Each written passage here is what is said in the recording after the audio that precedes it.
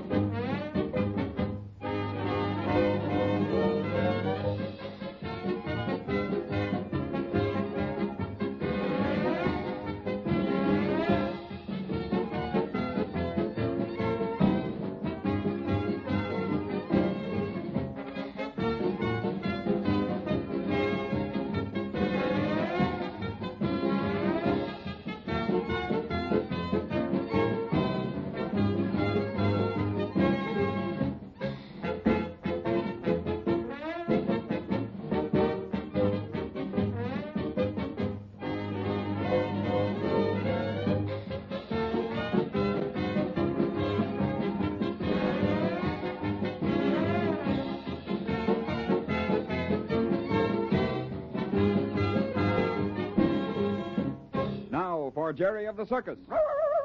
Be quiet, Rag. Oh, hello there, Mr. Randall. What you doing? Is that you, Jerry? It's so dark out here. Me and Rag. Oh. Well, I'm just making the rounds. I've had so much to attend to all day, I've scarcely been outside the office wagon. Yeah, I can imagine. Yeah, I just finished settling some business with Mr. Thomas, the bookkeeper, and decided I'd better get out and stretch my legs a bit. That's a good idea. Then you can see how much work everyone's done today, too. Well, that's just what I'm noticing. My orders couldn't have been carried out better if I'd done it myself. Were you able to borrow all the money you needed, Mr. Randall? It's going to be taken care of all right. Mr. Thomas and I have just been going over that very thing. Boy, that's sure an awful lot of money. Not for putting a circus in shape, it's not.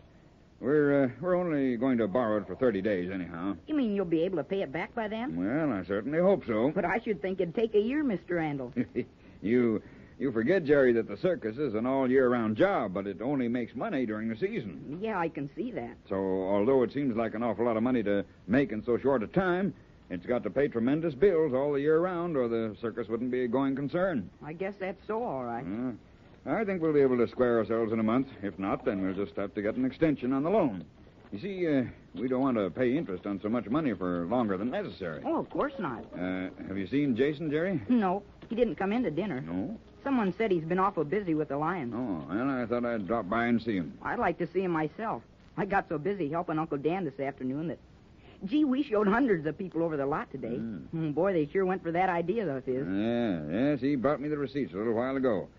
If he can do as well again tomorrow, it'll help us quite a bit. He's a smart man, your uncle. He's swell, too. Mm-hmm. Oh, say, Mr. Randall. What is it, Jerry? While you're making the rounds, you better stop by and see Whitey. He's been having trouble with Lady and Splendor tonight. Well, what's the matter? Oh, I don't know. They wouldn't eat, and they both acted so nervous and funny that... You don't say. Whitey's awful upset.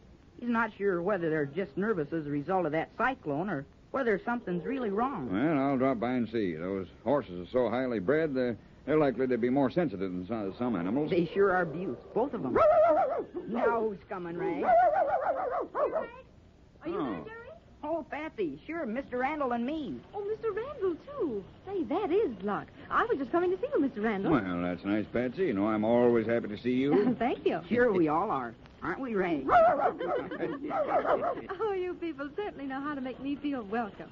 Well, I was going to ask you a favor, Mr. Randall. All right, Patsy, what is it? I can't any more than say no.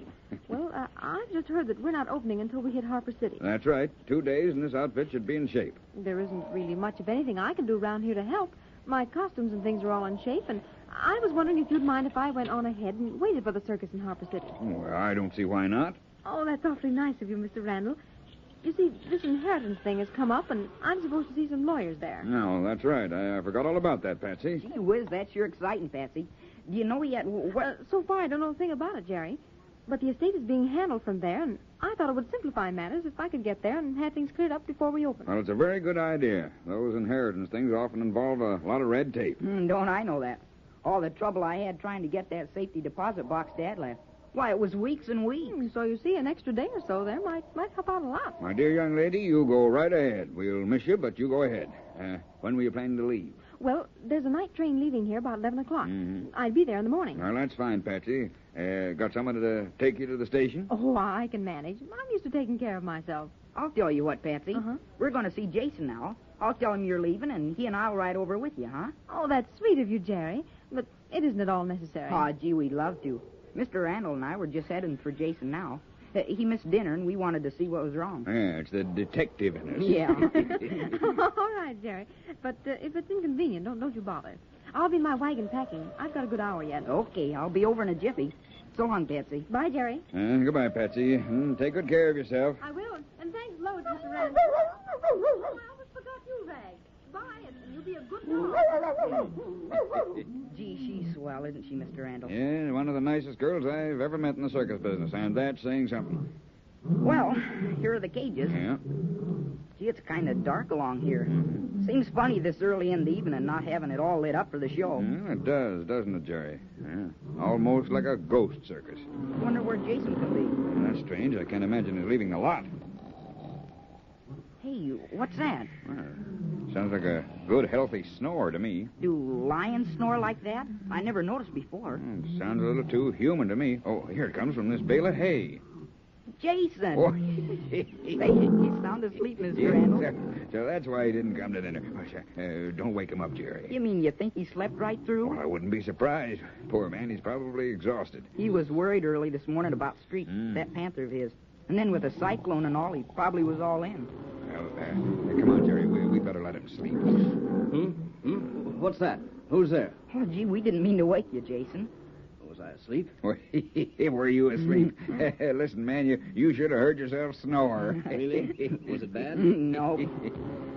Just got your prize panther all worked up, that's all. Yeah. Poor Streak. He's been wild all day. Well, did you sleep through dinner, Jason? No, Slade brought me a bite, but I didn't want to leave Streak. He's mean today. I'm not sure what's wrong. No, probably just the after effects of the cyclone. Probably. But he's too valuable to risk. So I thought I'd camp out here tonight just in case. Besides, he gets the lions in such a lather, I've got to quiet him down every now and then. Well, you know best, Jason. Doesn't look like a very comfortable bed, though. Say, I'd sure like to sleep out here with you, Jason. Oh, any excuse for a change, huh, Jerry? No, but, well, I might be of some help if... Sure, well, Jerry, it's okay with me. Better bring along a blanket, though. This hay isn't too soft. Gee, I'd love sleeping out here under the stars. You're not afraid the lions will keep you awake? No, of course not. All right, nothing I can do for you, Jason. Sure things will be all right? Sure, Mr. Randall. Oh, say, Jerry, when you get your own blanket, you might bring me one from my bunk. Of course, I'd be glad to.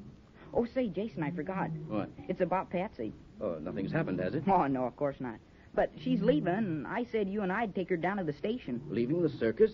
What are you talking about? No, Jason. She's just going on to Harbor City. She's got that inheritance business to attend to. She'll be there when we open. Oh, well, that's different. But what about taking her down to the station tonight? I'd sure like to, but... I think you'd better not leave your animals, huh, Jason? Well, it really would be better for me to stay here. Oh, that's okay, Jason. I'll explain. But I'll tell you what. I'll take her down myself. She's got to have a... An escort? Yeah. And I'd better run along and tell her you've got to stick with your lions. Oh, that's a shame. And I'd like so much to take her to the train. Oh, don't you worry about Patsy. She'll understand. She's a grand trooper. Well, guess I'd better get going. Okay, Jerry. Hey, don't forget about my blanket when you come back. No, I won't. Good night, Mr. Randall. Good night, Jerry, and take good care of our Patsy. Oh, I sure will. Come on, Ray. Yeah, he's a nice kid. He certainly is. The whole Dugan family's mighty fine stock. And is he proud to be escorting Patsy all alone to the station? Yeah, he's growing up fast. Getting to be quite a little gentleman.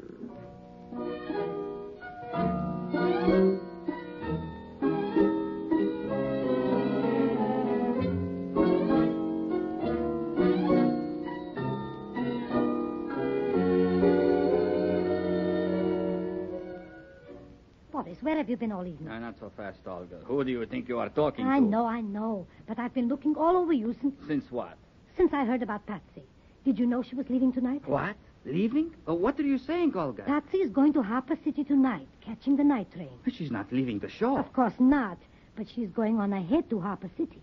You see what that means, Boris? Ah, yes, I do see what you mean. The inheritance. Of course. A fine, attentive suitor you are. First thing we'll know, she'll have a fortune in her hands with 1 million suitors after her. Don't you worry, Olga. Patsy and I are already what these Americans call show me. What about Jason? Oh, that lion tamer. Don't you worry about him. I give him a good run for his money. For her money, you mean? You are a very shrewd woman, Olga. Between you and me, the Russo family should prosper. Yes.